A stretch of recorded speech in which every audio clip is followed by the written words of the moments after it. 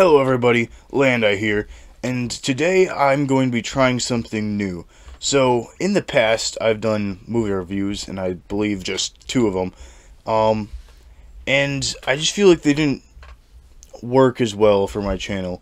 But this time, I'm going to be trying video game reviews, and hopefully it works a little better, more smoothly, and I thought, what better to start this off than a video game I've played through not too long ago.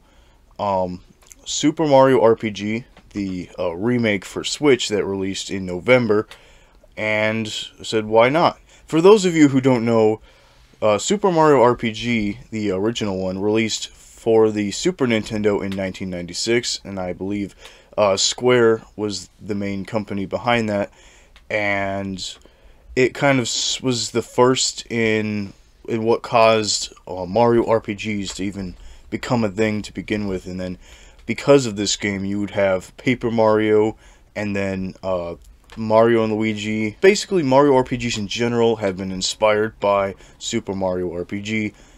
This remake that released last year, it gave people like me who had never had access to the original game on Super Nintendo a chance to actually play this and experience it, and that is great. I love that this remake was made, and I really like that they're doing this again with Paper Mario and the Thousand Year Door. I'm definitely going to try to play that game when that releases. But back to this review. Mario RPGs are pretty fun, although I haven't actually played many of them, but I have watched a lot. I mean, throughout my younger years, throughout the 2010s really, I'd watched like YouTube Let's Plays and videos about the Mario and Luigi games, or even the Paper Mario games. So even though I haven't played as much Mario RPGs, I have had experience in just like watching them. You know, as of recently, I've been able to play them on my Switch, and it's been really fun. I played Paper Mario and then Super Mario RPG so far, and it's just been really fun to revisit these games I watched when I was younger and actually play through them. But without making this intro too crazy long, I'd say let's just hop right into the review. First off, this is an RPG, so there is a story. Story has not been the strongest suit when it comes to Mario games in general. However, Super Mario RPG, because of its RPG nature, it has more of a story than pretty much any of the Mario games that released prior. I think that the story, it's very simple. Like, if you're going into this expecting like super high caliber RPG story, I wouldn't expect that necessarily. It's still simple, but it is interesting enough. You know, there's like each segment, for instance, has its own little subplot along with the overarching story of Mario and friends defeating Smithy, and just this journey across this land that this takes place in, and all these different little segments. And again, they each have their little subplots, which adds to the overall story. I think that's a fun little gimmick to have in there. And again, compared to other Mario games, so the non-RPG Mario games, it definitely is a step up when it comes to the story.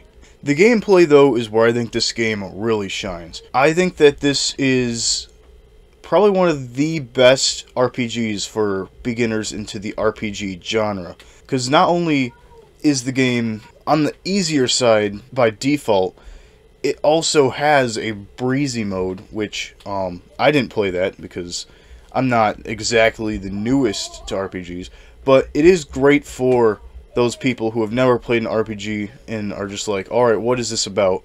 It really is just a great stepping point for beginners. I'll say this though, it might be a little too easy, but it's still fun. I still enjoyed it. The leveling system is easy to understand, which I think is a good thing, again, for the beginners. But also just, it gets you introduced to RPG leveling, but it's not like some crazy thing. Like, the stats are easy to understand, of course, and then you can pick like 3 stats, or one of 3 stats to improve, and you get to watch the characters dance in place, which is a highlight of this entire game. If nothing else in this review convinces you to get this game, it's the dances that the characters do when you level up. That's what should get you to buy this game. In all seriousness, though, it's fun. I love the combat in this game because it's really engaging, because there's action commands, which are basically moments during battles where you can press the A button to either attack better or defend yourself from an attack.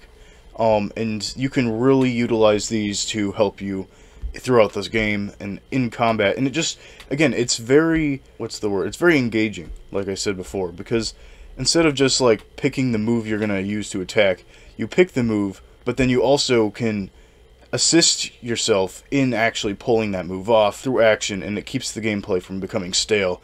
So I really do enjoy that, and it's why Mario RPGs are just so great, because they all have taken from this game's concept of action commands and have expanded upon it. Lastly, this has some good puzzles. A lot of RPG games have little puzzles here and there, and this is no exception to that. They're not like the craziest challenging puzzles.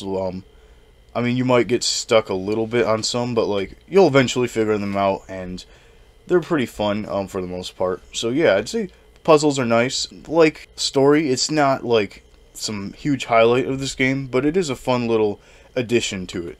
Now, one last thing I want to mention before wrapping up this review are the visuals. This is a remake, and I think it does a great job at adopting the look of the original game just into more modern graphics. What I mean by that is the art style, you know, the direction of art and the characters, whatever you want to say, it follows true to what Square was doing with the original game, where like the characters are a bit smaller in size, and it just had a look to it, a very distinctive look from other Mario games and even other RPGs.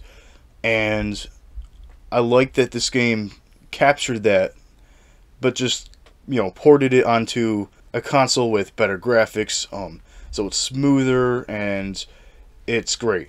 I think, you know, it's just it's perfect because it's new enough, you know, it's definitely, it's better looking than the original, but it still keeps the charm, and I think that is very important and really helps this remake do justice to the original game. So that's all I really have for this review. Overall, I really enjoyed this game. It was a blast to play through. I'd say the only issue is that there could be a little more challenge. I guess that would knock the score just a little bit for me, but I still really enjoyed this game. So I think I'll give it maybe an 8.5 out of 10. Really high, but just a really great game. So hopefully this review went well and all. I do want to make some more. The next one up that I really want to make is Paper Mario. I actually played Paper Mario before playing this game. I played it on the Nintendo 64 Virtual Console on the Switch, and I found that really fun. But I do want to review that next in a similar format to this, and then as I go on beating games, I like to review a game after I beat it.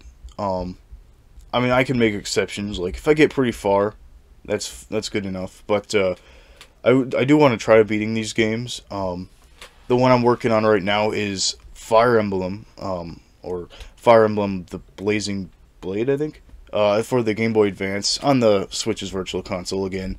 And I'm playing through that, so hopefully I can beat it and have a review of that eventually, you know, sometime in the future. But yeah, so let me know what you think about this review and this format and whatnot. And, well, and thanks for watching, and until next time, see ya!